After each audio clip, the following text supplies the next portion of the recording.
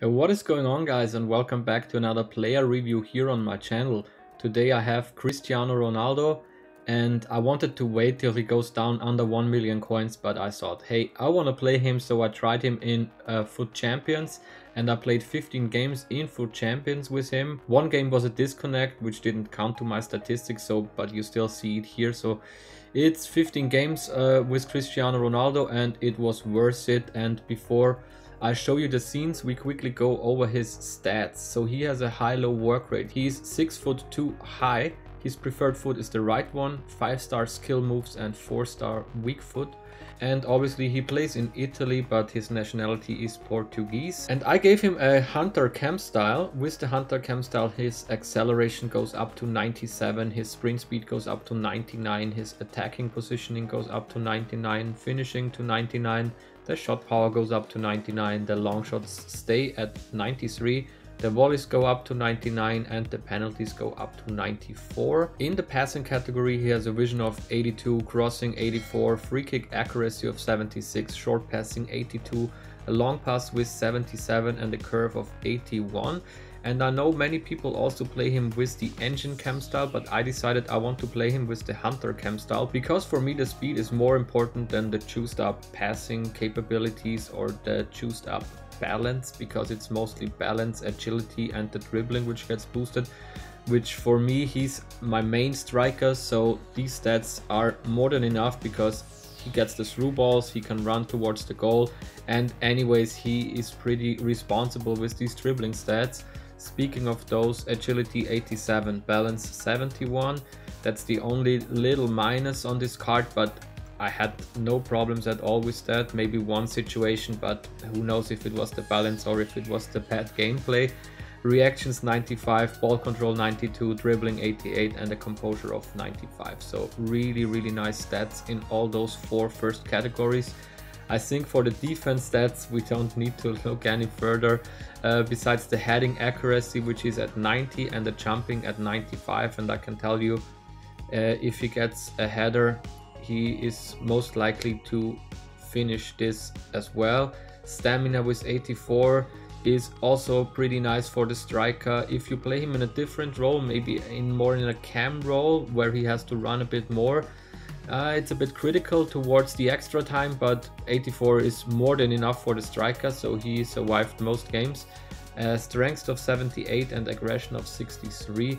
And for the player traits, he has the flair trait, the power free kick, the outside foot shot, and for the CPU, the speed dribbler and the long shot taker. And I would say we jump into the scenes. I'll show you some of the best scenes of his 15 weekend league games, and then I'll be back for the final verdict.